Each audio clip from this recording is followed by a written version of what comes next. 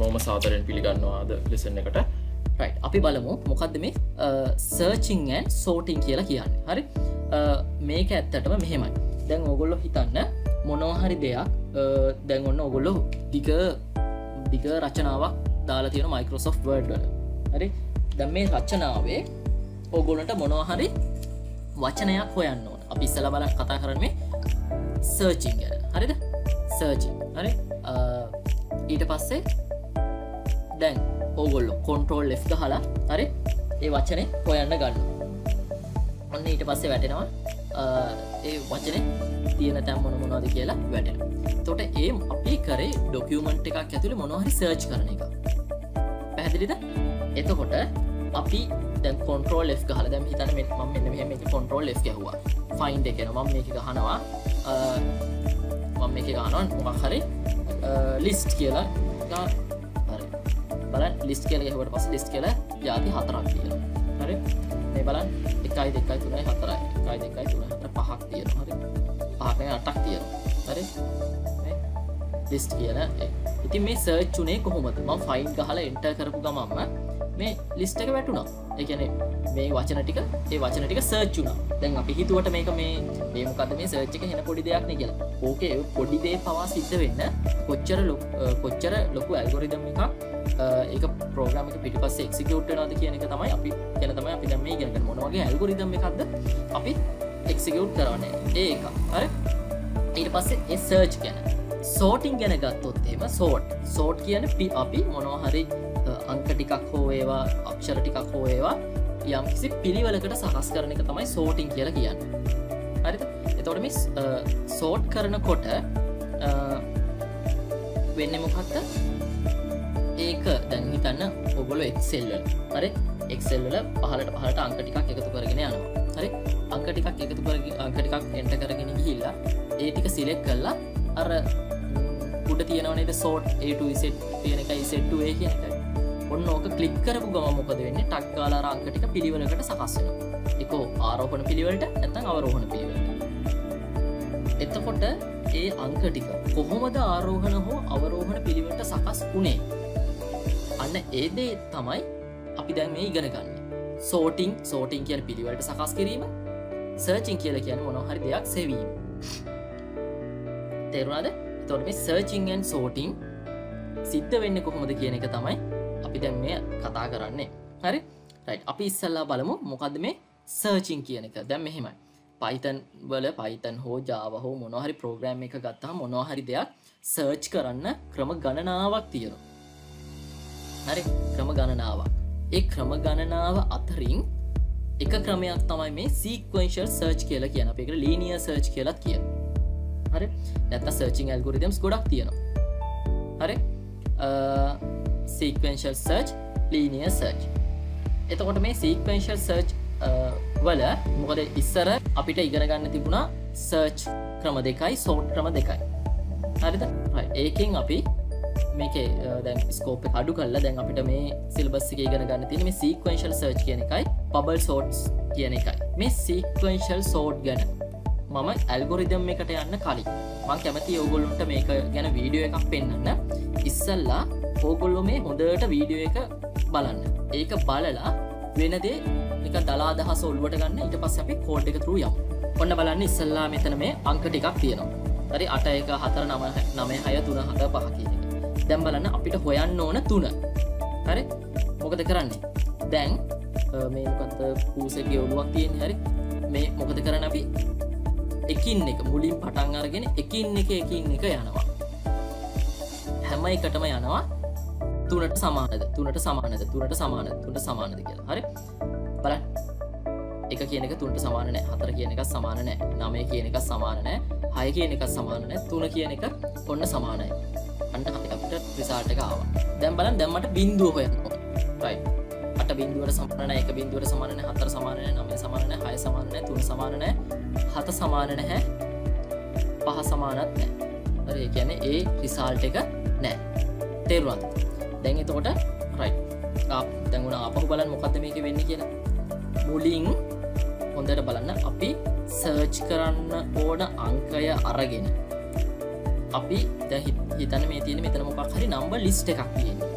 මේ ලිස්ට් එකේ තියෙන හැම එකක් එක්කම කම්පෙයාර් කරලා බලනවා ඒ සර්ච් කරන්න තියෙන දේ සමානද නැද්ද කියලා. මේක හරි ලේසි ඇල්ගොරිතම් එක. හරි? අපි 3 නම් සර්ච් කරන 3 8ත් එක්ක කම්පෙයාර් කරන සමානද නැහැ. ඊළඟ එකට යනවා. එකත් එක්ක කම්පෙයාර් කරන සමානද නැහැ. ඊළඟ එකට යනවා. එහෙම සමාන නම් ඔන්න අපි print කරනවා right number found හරි print කරනවා. බලන්න. ආයෙ මේ වීඩියෝ එක ගත්තොත් ආයෙ එකම තමයි තියෙන්නේ.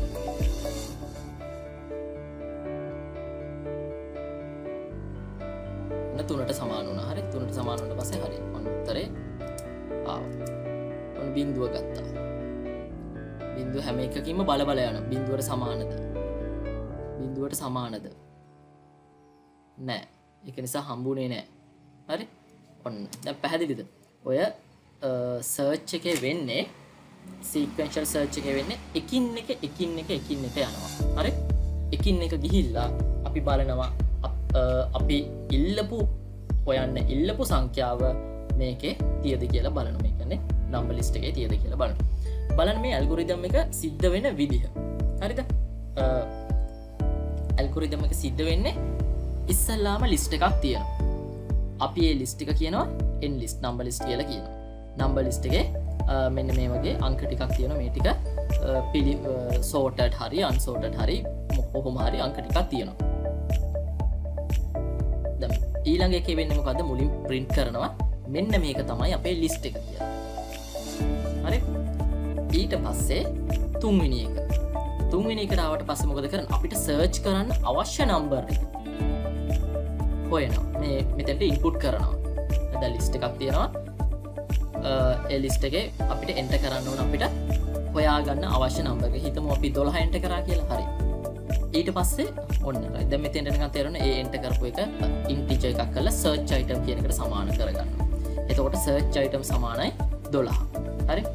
right. මම ඕක ඕනනම් වැඩිදුර පැහැදිලි කිරීම සඳහා Excel එකකට ගන්නවා. මම variable ටික දාගන්නවා. හරි? එක variable එකක් තමයි search item. හරි. දැන් බලන්න මේකේ වෙන දේ බලන්න. හරි? ඔන්න මම මේ n list එක මෙතෙන්ට ගත්තේ නෑ. හිතන්න දැන් මම මේකේ ඔන්න input කරන්න යනවා search item එකේ input කරන්න යනවා. හරි? හිතන්න මට හොයන්න ඕන 12 කියලා හිතන්නකෝ. හරි? 12. දැන් මේකෙන් කියන්නේ මොකද්ද? number list එකේ length එක. මේ බලන්න len n list. එතකොට මේ list එකේ අංක කීයක් තියෙද? 1 2 3 4 5 6 7 8 9 10. එහෙනම් len n list සමානයි කීයක් වෙනවද? 10ක් වෙනවා. found කියලා කියන්නේ මේකයි. ඒ කියන්නේ සාමාන්‍යයෙන් දැන් තාම අපි මේක හොයාගත්තේ නැහැනේ මේ 12 කියන එක. හරි ඒක නිසා මෙතන found කියලා variable එකක් අපි යොදා ගන්නවා. ඒකෙන් කියන්නේ අපි මේක හොයාගත්තද නැද්ද කියලා අපි ඒ කියන්නේ තහවුරු කරගන්න තමයි තහවුරු කර තබා ගැනීම සඳහා තමයි found කියන variable එක අපි පාවිච්චි කරන්නේ. අපි තාමත් මුලදිම තාම මේක හොයාගෙන නැහැ. ඒක නිසා found කියන එක මේක boolean variable එකක්. false කියන එකට දානවා. තාම හොයාගත්තේ නැහැ. හරි? හරි. I කියලා කියන්නේ මොකක්ද? එතකොට මුලින්ම I මේ බලන්න length n list එකේ I in range. එතකොට කීයද මෙතන? I in range කීයද එන්නේ? මේ I in range 10 එන්නේ. එතකොට I පටන් ගන්න කීයෙන්ද? I බිඳුවෙන් තමයි පටන් ගන්න. හරිද? මුල් අවස්ථාවේ I සමානයි බිඳුවයි. බලන්න. if n list එකේ බිඳුව වෙනි එක. n list එකේ බිඳුව කියන්නේ කීයද? n list කියලා කියන්නේ මේක. මේ list එකේ බිඳුව වෙනි එක. කීයද? 4යි. ඔන්න n list එකේ බිඳුව. right. n list බිඳුව කියලා කියන්නේ 4 සමානද බලනවා search item එකට. 4 කියන එක 12ට සමානද? සමාන නැහැනේ. ඒක නිසා එතනින් යට තියෙන මේ if එක ඇතුලේ තියෙන එකක්වත් සිද්ධ වෙන්නේ නැහැ. ළමයි මෙතන පොඩි මේ වැරදීමක් තියෙනවා. හරි. මම මේ ඕගොල්ලෝ ඒක ඊතලයක් දාලා හදා ගන්න. හරිද? මෙන්න මේක එන්න ඕන මේ කෙලින් නෙවෙයි එන්න ඕන. හරි? ඒක එන්න ඕන ඇත්තටම මෙන්න මෙතෙන්ට එන්න ඕන. ඔන්න ඔහොම එන්න ඕනේ. නැත්තම් මොකද වෙන්නේ? හැම එකේම item එක හොයා list එකේ නෑ item එක list එකේ නෑ කියලා වැටෙනවා. හරි. මම PDF එක close කරලා මේක ඉදි කරන්න. හරි. ඔන්න එතකොට අපි n list එක කියන්නේ n list I කියලා කියන්නේ n list බිඳුව කියන්නේ කීයද? 4යි. 4 සමානද 12ට නෑ. එහෙනම් I මේ if එක ඇතුළේ සිද්ධ වෙන්නේ නෑ. I 4 එකට යනවා. I ඊළඟට එන I වෙන්නේ කීයද? I 1 වෙනවා. හරි. I 1 වුණාට පස්සේ ඊළඟට බලනවා n list I. එතකොට n list 1. n list එක කියන්නේ n list එකේ පළවෙනියට තියෙන එක. කීයද? 2. 2 සමාන වෙනවද search item? search item කියලා කියන්නේ 12. 2 සමාන n list I කියලා කියන්නේ 2. 2 සමාන වෙනවද 12ට? නෑ.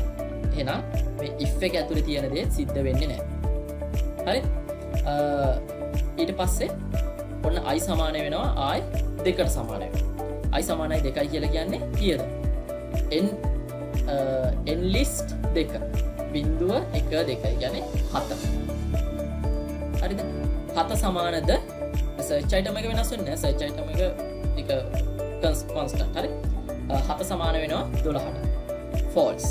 ඒක නිසා ඒකත් වෙන්නේ නැහැ. ඊට පස්සේ I සමාන වෙනවා 3ට. එතකොට n list 3 බිඳුව 1 2 3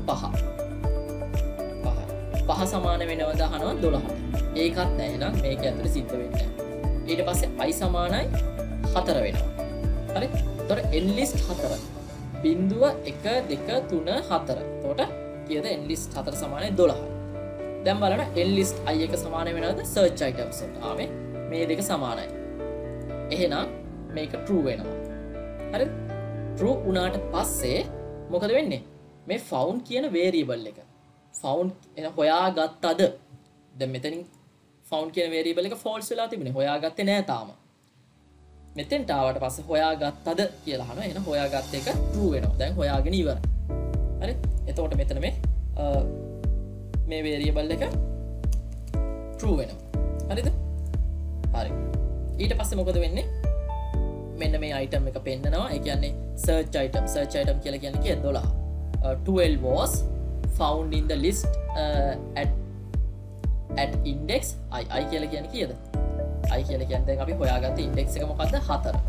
හරිද? මෙතනින් පෙන්නනවා 12 කියන එක 12 was found in the list at index 4 කියන එක. 4 වෙනි ස්ථානයේ තිබුණා කියලා පෙන්නනවා. තේරුණාද? ඊට පස්සේ මොකද වෙන්නේ? break. හරිද? break වෙනවා. එතකොට එහෙනම් මේකේ මේ ඇල්ගොරිතම් එකේ ඔන්න ඉස්සල්ලාම හම්බෙන්න තැන මොකද වෙන්නේ? ඒ ඉන්ඩෙක්ස් එක පෙන්නනවා. හරි හොයාගත්තා. ඉන්ඩෙක්ස් එක පෙන්නනවා. මේක 12 කියන එක තියෙන්නේ මෙතන. ඊට පස්සේ ඒක break වෙනවා. break වෙනවා කියන මුළු ඇල්ගොරිතම් එකම නවතිනවා. හරිද? අපි හිතමු නිකමටවත් මම මෙතෙන්ට දුන්නා නිකන් ඉලක්කමක් දුන්නා 20 කියලා දුන්නා කියලා හිතන්නකො. හරි. එතකොට මොකද වෙන්නේ? මෙහෙම කැරකි හොයාගෙන යනවා. හරි? I සමානයි බිංදුව 1 2 3 4 ඔහොම 32කට එන මේ කියන්නේ මෙතේ මේ එලිමන්ට් එකට එනකම්ම එනවා. ඒත් හම්බුනේ නැහැ. දැන් මෙතන අන්තිමට කැරකි ඉඳලා දැන් මේ 10ක් නේ මෙතන බැලුවේ 10 වෙනි එකටත් ආවා. 10 වෙනි එකටත් එනකම් බැලුවා ඒත් හරියන්නේ නැහැ. ඒ කියන්නේ මේ for loop එක කියන්නේ සම්පූර්ණයෙන්ම ක්‍රියාත්මක වෙලා වට 10ක් ක්‍රියාත්මක වෙලා මෙතනින් නවතිනවා. ඒත් හම්බුනේ නැහැ. ඒත් හම්බුනේ නැත්නම් ඊළඟට එතකොට දැන් found එක වෙලා තියෙන මොකද? found එක තාම false. මම කියන්නේ මේ තාම හම්බුනේ නැත්නම් 20 enter කරලා තියෙනවා. හරි? found එක true නේ නෑ. found එක false නම් තාම හම්බුනේ නැත්නම් message එකක් දෙනවා 20. 20 කියන එක මේ list එකේ නැහැ කියලා. හරි? අපි ඔන්න මේක කරලා බලමු. ඔන්න ඔය විදිහට තමයි එන්නේ. හරිද? දැන් මම මෙන්න මේ list එක enter කරලා තියෙනවා. හරිද? right. මේ බලන්න ඕන දැන් මම මේක run කරලා බලමු. run කරනකොට මෙතන වරහණේ හදන්න බලමු. මේ තමයි run කරපුව වැරද්ද. හරි. ඔන්න මෙන්න මේ විදිහට ඔන්න දැන් මගේ list එක ඇවිල්ලා තියෙනවා. හරි? මම මේකේ අපි ඔන්න කැමති එකම 21 enter කරනවා. එහෙනම් උත්තරේ වෙන්න ඕන 21 තියෙන්නේ බිංදුව 1 2 3 4 5 6. 6 වෙනි ඉන්ඩෙක්ස් එකේ තමයි 21 තියෙන්නේ කියලා මෙතන පෙන්නනවා. හරි? හරි. 21 was found in the list at index 6. හරිද? මම ආයේ මේක තව පාරක් run කරනවා.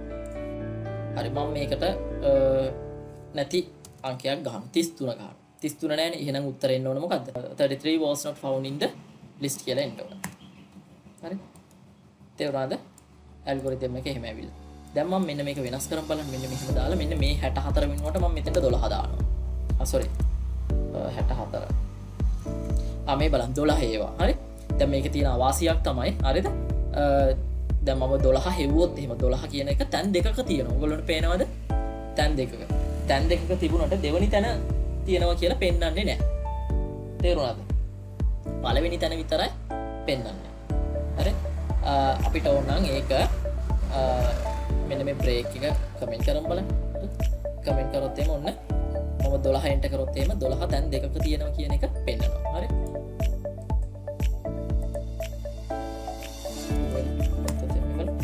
12 was found in the list at index 4 ගාව තියෙනවා 8 ගාවක් තියෙනවා පැහැදිලිද මේ බ්‍රේක් කියන එක ඇත්තටම ඕනෙම නැහැ හරි බ්‍රේක් කියන එක අපි දැම්මේ හදිස්සියෙන් එකක් පළවෙනි තැන විතරක් පෙන්වන්න අවශ්‍ය නම් ලිස්ට් එකේ පළවෙනි තැන විතරක් පෙන්වන්න අවශ්‍ය නම් තමයි අපි බ්‍රේක් එක දැම්මේ මේක අපි බ්‍රේක් එක කමෙන්ට් කරපු ගමන්ම ඒ ලිස්ට් එකේ කොතනද තිබුණේ මොන ඉන්ඩෙක්ස් වලද තිබුණේ කියන එක පෙන්වනවා තේරුණාද හරි දැන් මම හිතනවා මේක මේ සර්චිං ඇල්ගොරිතම් එක හරි ලේසි හරි මේක පැහැදිලි ඇති කියලා මම හිතනවා හරිද ප්‍රශ්න තියෙනවා නම් අහන්න බලන්න මම ඔය බබල් සෝට් වලට යන්න කලින් අහන්න පොකෝ ප්‍රශ්න අහන්න හරි අපි ඊට පස්සේ දැන් තේරුණාද සර්චිං ඇල්ගොරිතම් එක එකින් එක හොය යනවා මේ බලන්න මේ සර්ච් අයිටම් කියන එකේ මුල ඉඳලම 4 සමානයි 12ට බැලුවා 2 සමානයි 12ට බැලුවා 7 සමානයි 12ට බැලුවා 5 සමානයි 12ට බැලුවා 12 සමානයි 12 එහෙනම් මේක true වුණා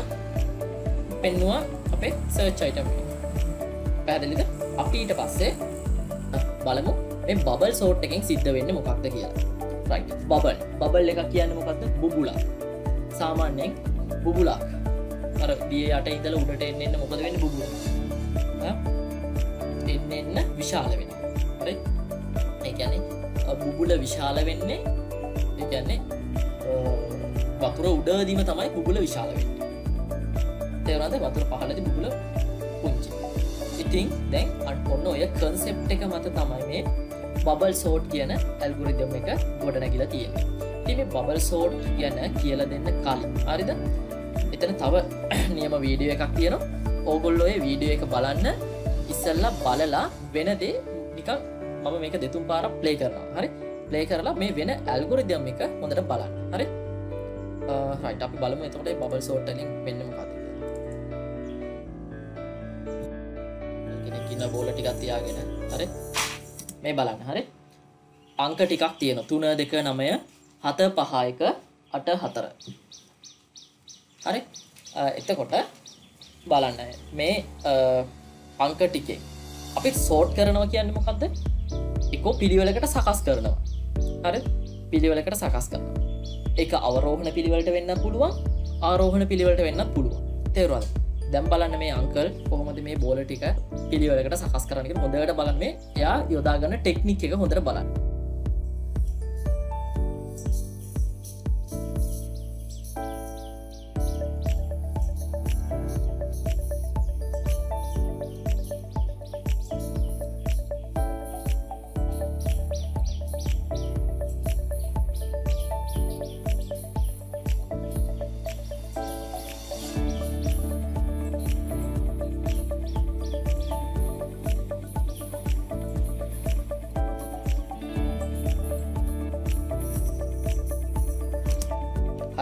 දැන් ඔයගොල්ලෝ මේක බැලුවට පස්සේ ඔයගොල්ලන්ට හැඟුණ දේ කියන්න බලන්න. ඒ කියන්නේ මොන වගේ අයිඩියා එකක්ද ඔළුවට ගියේ කියන්නේ මම අහන්නේ නැහැ මුළු ඇල්ගොරිතම් එක මොකක්ද උනේ කියලා. ඔයගොල්ලෝ මොනවම හරි දෙයක් ඔළුවට ගත්තද මේකෙන් මේ උනේ මොකක්ද කියලා. කොහොම කියන්න බලන්න උත්තර දෙන්න. ඔව් සෙනන් මොනවද ඔයා මේ වීඩියෝ එක බැලුවට පස්සේ ඔයාට කියන්නේ ඔළුවට ගියපු අයිඩියා එක මොකක්ද? මොකක්ද මේකෙන් අන්තිමට කරේ ඔය දෙක කම්පෙයාර් කරලා කම්පෙයාර් කරගෙන ඇවිල්ලා highest one එක මොන පැත්තටද ගෙනාවේ? මගේ අපේ දකුණු අත පැත්තටම ගෙනාවා highest one එක. තේරුණාද? ඒක ඔටෝමැටිකලි සිද්ධ වුණා. හරි. දැන් බලමු අපි මේක ඉස්සරහට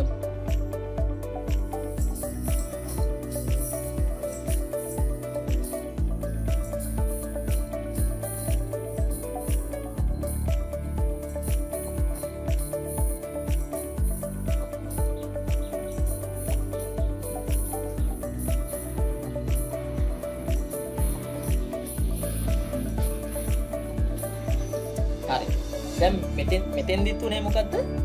දැන් ඔන්න මේ තියෙන අංක වලින් highest එක මොකද්ද? 9. හරි. 9 මොකද කරන්නේ? දකුණු කොනටම ගෙනාවා. හරිද? මම කියන්නේ ඔව් අපේ දකුණු අත පැත්තටම ගෙනාවා. හරිද? right. දෙවනි අවස්ථාවේ දෙවනි රවුන්ඩ් එක යනකොට මොකද කරන්නේ? ඊළඟට තියෙන highest එක දකුණු අත පැත්තටම ගෙනාවා. හරි? ඔන්න තව ඉස්සරහට කරගෙන යද්දි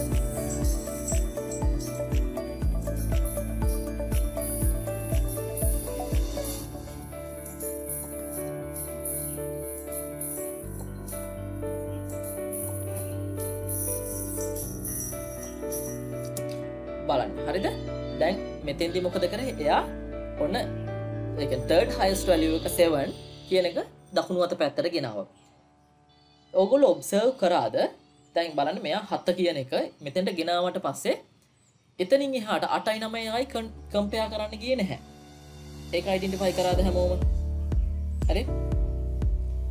හරි? 7 මෙතෙන්ට ගෙනාවට පස්සේ එතනින් එහාට තියෙන ඒවා කම්පෙයාර් කරන්න ගියේ නැහැ. මොකද මම මේක මේ කියලා දෙන්නේ මොකද කෝඩ් එක through යනකොට මේක ගොඩක් ඇඩ්වාන්ස් සමහරුයි. ඒක නිසා ඒකේ මේ පොඩි පාර්ට් තේරුම් ගන්න තමයි මම ඔයගොල්ලන්ට මේ ඇනිමේෂන් එක මේ කියන්නේ. මේ පොඩි පාර්ට් තේරුම් ගන්න. හරි? බලන්න 7 බලද්දි දැන් බලන්න දැන් එහෙනම් ඊළඟ එකේ වෙන්න ඕන මොකද්ද? 7 ගාවට එන්න ඕන 5. හරිද? 5 ආවට පස්සේ මේ අංකල් මොකද කරන්නේ? 5න් එහාට කම්පෙයාර් කරන්න යන්නේ නැහැ අපෝ. ඇයි ඒ already sorted. තේරුණාද? බලමු එහෙම වෙනවද කියලා මේ කිව්වා.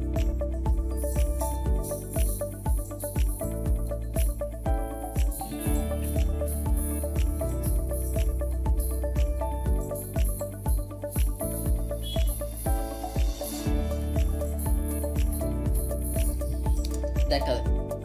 එයා 5 and 7 compare කරන්න ගියේ නැත්තේ because he already knows the values beyond the 5 is already sorted. අපි ආපහු බලමු.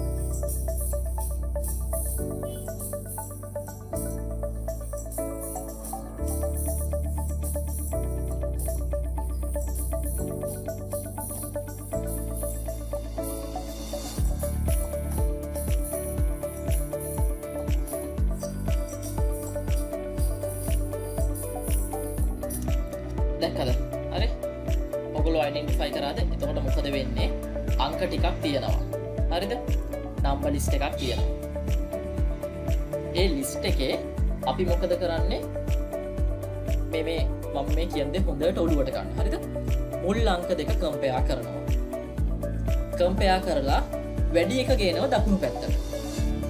හරිද? හරි. දැන් හිතන්න බෝල 10ක් තියෙනවා. පළවෙනි බෝලේ දෙවෙනි බෝලේ කම්පෙයාර් කරනවා. කම්පෙයාර් කරලා වැඩි බෝලේ දකුණු අත පැත්තට ගේනවා. ඊළඟට කම්පෙයාර් කරන්න වෙනවා දෙවෙනි බෝලේ තුන්වෙනි බෝලේ. හරි? ඒකෙන් වැඩි එක දකුණු අත පැත්තට ගේනවා. තුන්වෙනි බෝලේ හතරවෙනි බෝලේ කම්පෙයාර් කරනවා. හරි? ඒකිනුත් වැඩි එක දකුණු අත පැත්තට ගේනවා. කොහොමම වැඩි එක කොහොමද දකුණු අත පැත්තට ගෙනලා අන්තිමටම දකුණු කොනේම සෙට් වෙන්නේ. ඒ දුන්න නම්බර් ලිස්ට් එකේ වැඩිම නම්බර් එක තමයි දකුණු අත පැත්තටම සෙට් වෙන්නේ. රයිට්. ආපහු බලන්න දැන් වෙන්නේ මම මේක ආයෙ ප්ලේ කරනවා. ආපහු වෙන්නේ මොකද්ද බලන්න ෆුල් වීඩියෝ එක. හොඳට බලන්න මේ හැම ලක්ෂණයක්ම ඕගොල්ලෝ බලන්න. හරි? හරි.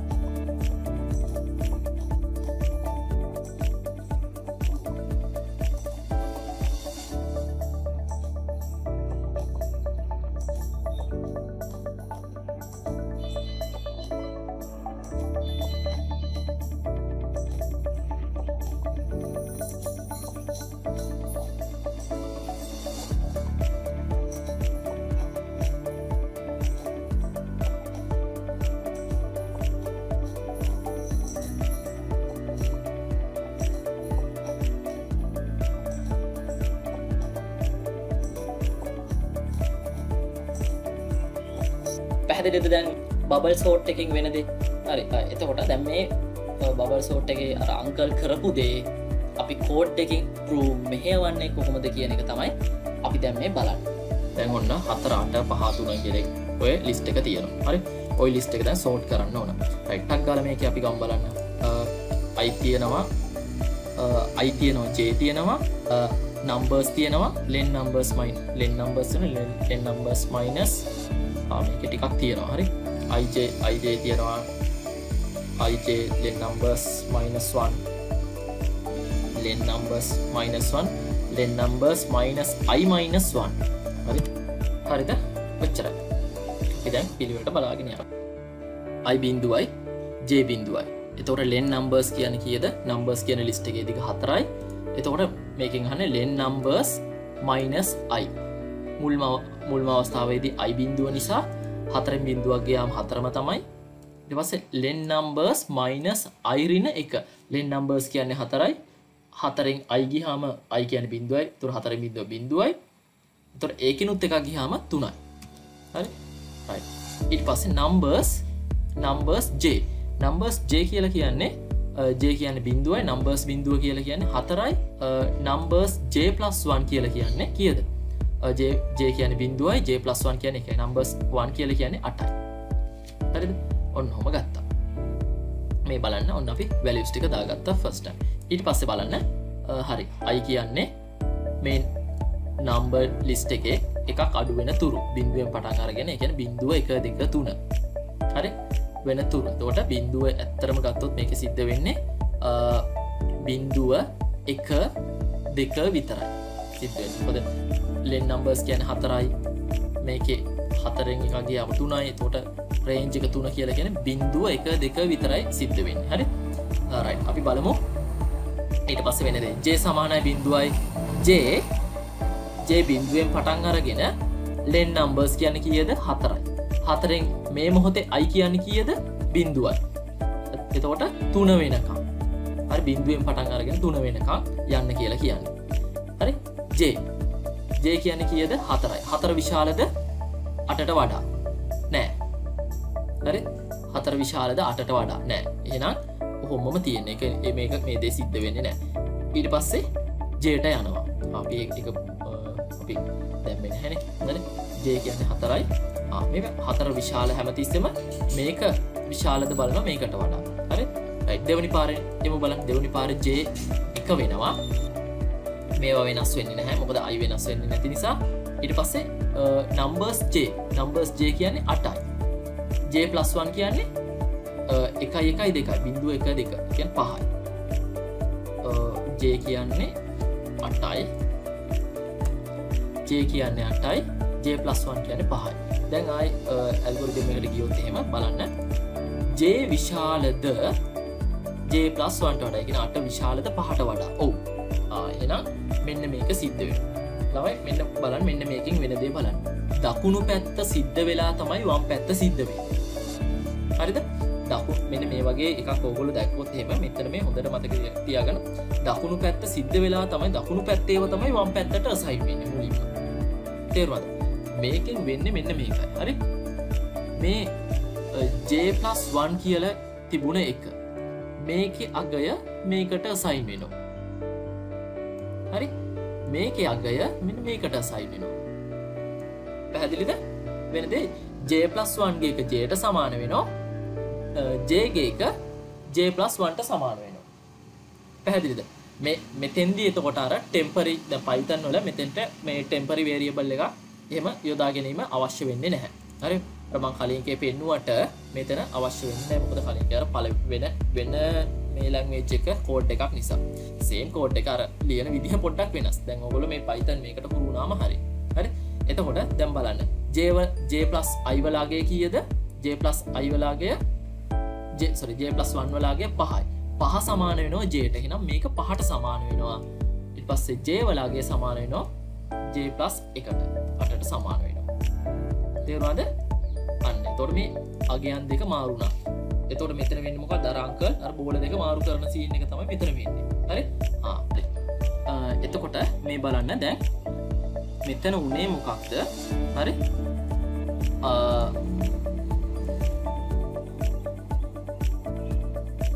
8යි 5යි මොකද උනේ 8යි 5යි මාරු වුණා. එතකොට දැන් මේක අලුතෙන් ගත්තොත් එහෙම මේක තියෙන්නේ කොහොමද 8යි 5යි මාරු වෙලා තමයි තියෙන්නේ. එතෙන් 5 එනවා මෙතෙන්ට 8 එනවා. හරිද?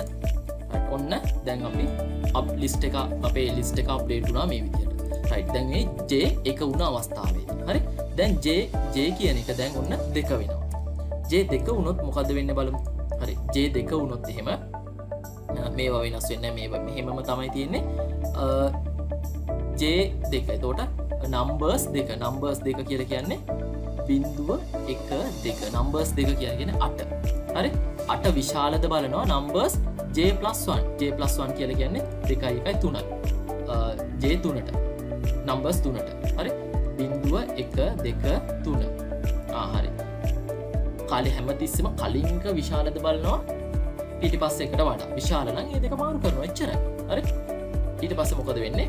මේ බලන්න numbers J+1 කියලා කියන්නේ හැමතිස්සෙම පිටිපස්සේ තියෙන අංකය J කියලා කියන්නේ ඉස්සරහා තියෙන අංකය. මේ බලන්න. මෙන්න මෙහෙම තේරුම් ගන්නකෝ ඔයගොල්ලෝ. පිටිපස්සේ තියෙන අංකය ඉස්සරහ එකට මාරු වුණා. ඉස්සරහා තියෙන එක පිටිපස්සේ එකට මාරු වුණා. තේරුණාද? කලින් අංකය පිටිපස්සේ අංකයට වඩා විශාල නම් කලින් අංකය පිටිපස්සට ගියා පිටිපස්සේ අංකය කලින් එකට ආවා. දැන් මෙතන වෙන්නේ ඒක තමයි. මේ බලන්න 8යි දැන් කම්පෙයාර් කරන්නේ අපි 8යි 3යි. 8යි 3යි කම්පෙයාර් කරද්දී කලින් හැමතිස්සෙම කලින් එක විශාල නම් කලින් එක පිටිපස්සට ගිහිල්ලා පිටිපස්සේ එක උඩට එනවා. හරි? right. මෙතනට 3 එනවා. මෙතෙන්ට 8 එනවා. ඔන්න අර කලින් මම කිව්වා වගේ විශාලම අංකය දැන් මොකද වෙලා තියෙන්නේ? කොන්නටම ගිහිල්ලා තියෙන්නේ. හරි. දැන් ඔන්න right. J 3යි. දැන් මේ මොන අවස්ථාවේද? J 3 වෙච්ච J 2 වෙච්ච අවස්ථාවේදී. හරි? කලින් අංකය කීයද? 8යි පිටිපස්සේ අංකය 3යි. ඒ දෙක මොකද වෙන්නේ? මාරු වෙන 3 8 වෙනවා. හරිද? right. ඊට පස්සේ ඔන්න J 3 වෙන අවස්ථාවේදී. J 3 වුණොත් එහෙනම් මොකද වෙන්නේ බලමු. J 3යි. මේ රේන්ජ් එක කීයද? len numbers කියලා කියන්නේ 4යි. 4න් එක ගියාම 3යි. එතකොට මේ ඔක්කොම ඉන්නේ 3. එතකොට අපි මම කිව්වා for loop ලියද්දි අපි මේ end value එක ගන්නෙ නැහැ කියලා. එහෙනම් J 3ට සමාන වුණොත් එම මේක ක්‍රියාත්මක වෙන්නේ නැහැ. ආයි උඩ එකට යනවා. ඔන්න I කියන එක දැන් කීයද? සමාන වෙනවා බිංදුව නෙවෙයි දැන් I එක එකට සමාන වෙනවා. හරි? len numbers 4මයි. ඒක වෙනස් වෙන්නේ නැහැ. len numbers -1 minus I කියන්නේ එක නම් මේක len numbers -1 කියන්නේ කීයද? 3යි. len numbers minus I minus 1. එතකොට len numbers කියන්නේ 4යි, I කියන්නේ 1යි. එතකොට දෙකක් අඩු වෙනවා. ඊට පස්සේ මේකට 2යි. හරි. numbers එතකොට J කියන්නේ J මෙතන මුලින්ම බිංදුව වෙනවනේ. J බිංදුවයි. numbers J. දැන් අපි බලනවා මේකේ numbers J කියලා කියන්නේ මුල් එක. numbers J කියලා කියන්නේ 4යි. හරි? numbers J 4යි. J plus 1 කියන්නේ කීයද? 5යි. හරි? 4යි 5යි. right.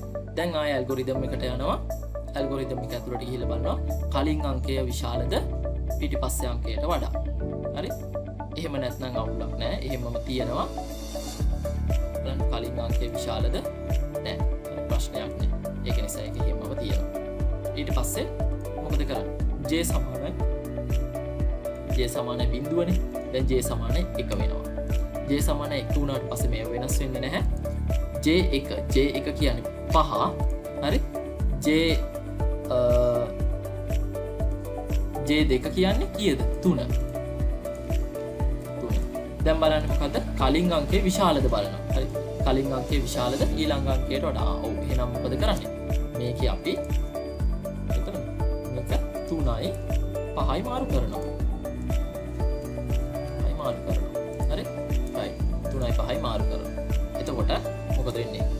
මේක 3 වෙනවා. මේක 5 වෙනවා. right? කලින් එක මාරු කරනවා. දැන් ඔය වගේ ඇල්ගොරිතම් එක ගත්තොත් එම මේ පිළිවෙලට ගියොත් එම හරි. දැන් හරි. ඒක හරි. දැන් ඔන්න මම දැන් මේක ආයෙ විස්තර කර යන්නේ මම ඊළඟ එක කෙලිම විස්තර කරනවා. 4යි 3යි ගන්නවා. හරි? කලින් අංකේ පිටිපස්සේ අංකයට වඩා විශාලද බලනවා. විශාලයි නම් මොකද කරන්නේ? මේක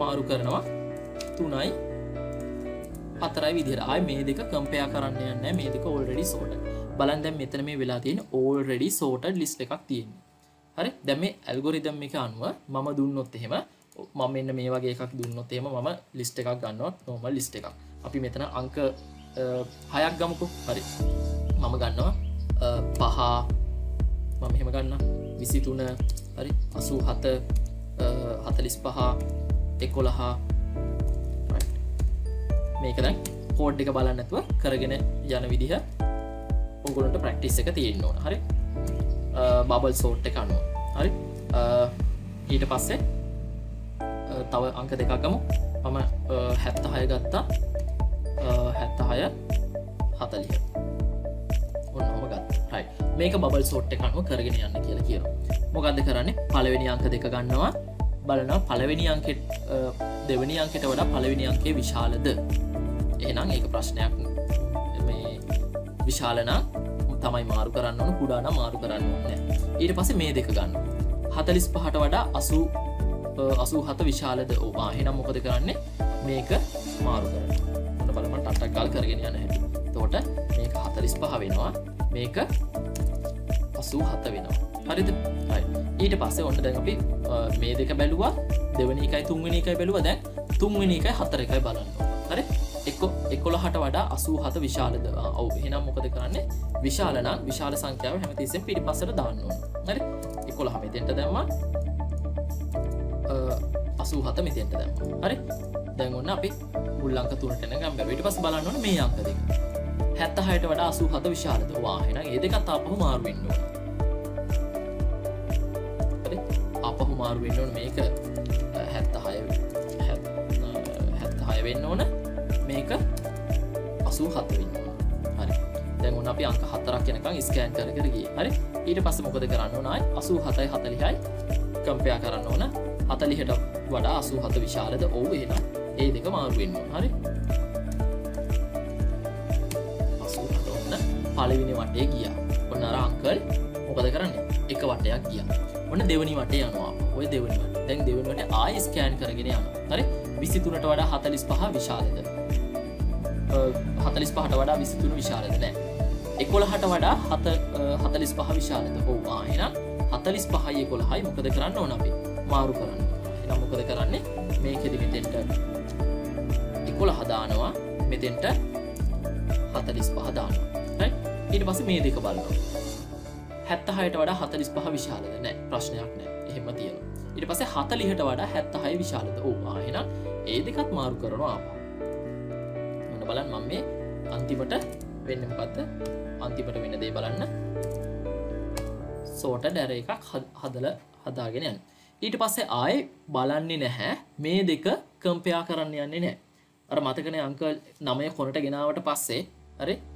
ආයේ 9 බලන්න ගියේ නැහැ 9ත් එක්ක කම්පෙයාර් කරන්න ගියේ නැහැ ඒ නිසා මොකද දන්නවා විශාලම අංකය තමයි කොනටමයි විල්ල තියෙන්නේ කියලා හරි ඊට පස්සේ මොකද කරන්න තුන්වෙනි වටේ යනවා තුන්වෙනි වටේ යද්දි බලන 23 11ට වඩා 23 විශාලද ආව් එහෙනම් 23 කියන එක ඉස්සරහට පිටිපස්සට දාන්න ඕනේ 11 ඉස්සරහට දාලා 23 පිටිපස්සට දාන්න හරි ඊට පස්සේ මේ දෙක බලනවා 23ට වඩා 45ට වඩා 23 විශාලද ඕන්න ඊට පස්සේ මේ දෙක බලනවා ඔන්න මේ දෙක බැලුවට පස්සේ මේ දෙකේ 45 කලින් අංකේ ලොකු වැඩි එහෙනම් මොකද කරන්නේ ඒක පිටිපස්සට දානවා මේක 40 කරනවා මේක 45 කරනවා හරිද ඊට පස්සේ මේ දෙක බලනවා හරි මේ දෙකේ ප්‍රශ්නයක් නෑ දැන් සෝරි ආය 76 බලන්නේ හරි මොකද ඕල්රෙඩි මේ ටික සෝට් වෙලා තියෙනවා හරි ඔන්න පළවෙනි වටේ ගියා දෙවෙනි වටේ තුන්වෙනි වටේ දැන් ඔන්න හතරවෙනි වටේ යනවා මේ දෙක බලනවා දෙවෙනි සංඛ්‍යාවට වඩා පළවෙනි සංඛ්‍යාව විශාලද නෑ දෙවෙනි සංඛ්‍යාවට වඩා පළවෙනි සංඛ්‍යාව විශාලද නෑ දෙවෙනි සංඛ්‍යාවට වඩා පළවෙනි සංඛ්‍යාව විශාලද නෑ එහෙනම් මෙන්න මේක තමයි හරියටම සෝට් උනේ නේද දැන් පේනවනේ මම හැමතිස්සෙම කරේ හැම විශාලම අංකේ try කරා දකුණු පැත්තටම දාන්න විශාලම අංකේ දකුණු පැත්තට දාගෙන ඇති already අන්තිමට සෝට් වෙලා තියෙන array එක තේරුණාද ඕනනම් අපි මේක කම්පෙයාර් කරලා බලමු කම්පෙයාර් කරලා නෙමෙයි එක්සිකියුට් කරලා බලමු මේක හරි හරියනවද කියලා හරි මේ ලිස්ට් එක මෙහෙම මේ අල්ෆබෙට් ලිස්ට් එක ගමු හරි නම් මේක නම්බර්ස් කියලා ගමු මේ ලිස්ට් එක right එතකොට අපි බලමු මේ ලිස්ට් එක හරිනම් එක සෝට් වෙලා එන්න ඕන හරි j+1 j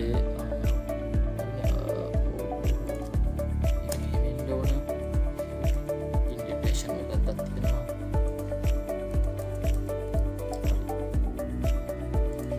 හරි බලමු. දැන් ඔන්න මේක හරිනම් වැඩ කරන්න ඕන. බලමු රන් වෙනවද කියලා. එතකොට බලන්න මේන එක ආරෝහණ පිළිවෙලට එන්න ඕන. හරි.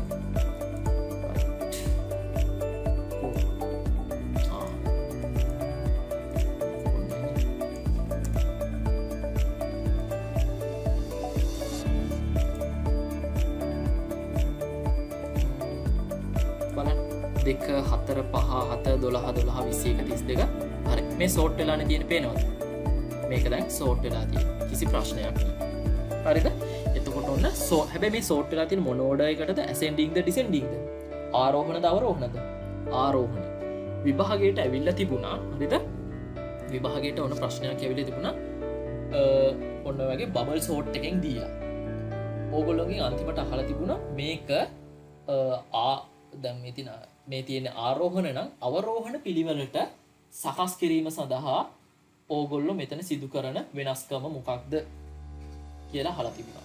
හරි? දැන් ඉතින් ඔකට ඔය ලෝකෙ ගැට ගහගෙන කල්පනා කරන්න දෙයක් නැහැ. තියරි එක අපි ක්‍රමේ දන්න ඕන. අපි මොකද්ද බැලුවේ? හැමතිස්සෙම නම්බර්ස් දෙකක් බැලුවා. හරිද? පිටිපස්සේ නම්බර් එකට වඩා ඉස්සරහා නම්බර් එක විශාල නම් ඒක මොකද කරේ? දකුණු පැත්තට ගෙනාවා. කන්ඩිෂන් එක මොකක්ද පිටි පස්සේ නම්බර් එක තමයි j+1 ඉස්සරහ නම්බර් එක j පිටි පස්සේ නම්බර් එකට වඩා ඉස්සරහ නම්බර් එක විශාල නම් ඒක දකුණු පැත්තට ගෙනාවා හරි මම එතකොට එහෙම වුණාට පස්සේ විශාල මේවා තමයි දකුණු පැත්තට ගේන්නේ හරි මට කුඩා ඒවා දකුණු පැත්තට ගේන්න මම මෙන්න මේ පොඩ්ඩ විතරයි වෙනස් කරන්න තියෙන්නේ දැන් මේකෙන් මේ බලන්න පිටිපස්සේ නම්බර් එකට වඩා ඉස්සරහ නම්බර් එක කුඩා නම් ඒ කුඩා නම්බර් එක දකුණු පැත්තට ගේන්න. හරි? ඔන්නෝකයි. හරි? දැන් ඔක රන් කරොත් එහෙම බලන්න කලින් ආරෝහණ පිළිවෙලට ආපු එක දැන් අවරෝහණ පිළිවෙලට ඇවිල්ලා තියෙනවා. මේ පේනවද? මේ මුලින් 2 4 මේ විදිහට ආවා. දැන් මේ අලුත්ම විදිහට අවරෝහණ ඇවිල්ලා තියෙනවා. හරිද? පැහැදිලිද? හරි. අර දමිත්ගේ ගම බලන්න දමිත්ගේ ඇල්ගොරිතම් එක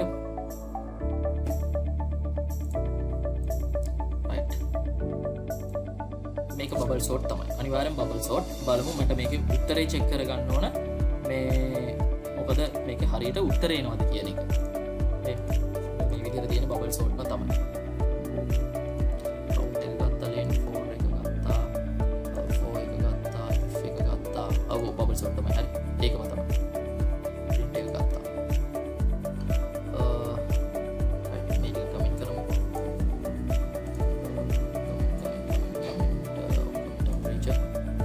count එක ගත්තා මේක මෙහෙම තියෙන්න ඕන මෙහෙම තියෙන මේක ඉන්ඩෙක්ට් කරන්න ඕන මේක දෙපහක් කරන්න ඕන හරි මේ මගේ එකම තමයි හරි මේකම තමයි හරි මේක හරි i වල එතකොට මේ බලන්න ඒක බලමු මම මෙතන 4 එකට දැම්මා len minus හරි len minus 1 එක ඔය count minus 1 කියලා මේ ඒකනේ len minus 1 එකමනේ count minus 1 එක අරගෙන ඊට පස්සේ j වලට ගත්තා මම බිඳුවෙන් පටන් ගත්තා count minus 1 එතකොට ඔයා පටන් ගත්තේ i minus i කියන්නේ කීයද එතකොට i කියන්නේ බිඳුවයි එකෙන් පටන් අරගෙන count වලට යනකම් මම බිඳුවෙන් පටන් අරගෙන හරි මේක හරි වෙන්න ඕනේ මේ මෙතන හරි මේ මෙතන මේ ලොජික් එක අර ලිමිට් එක ඩිෆයින් කරන එක විතරයි මෙතන වෙනස් වෙලා තියෙන්නේ මේකත් අනිවාර්යෙන් හරි වෙන්න ඕනේ හරි මේකට ඕන මේ පොඩි එක නැතුව අපි ලොකු මේකක් දෙමුකෝ හරි මේකට එතකොට කලින් එකේ විදිහම සෝට් වෙලා උත්තරේ එන්න ඕන හරි number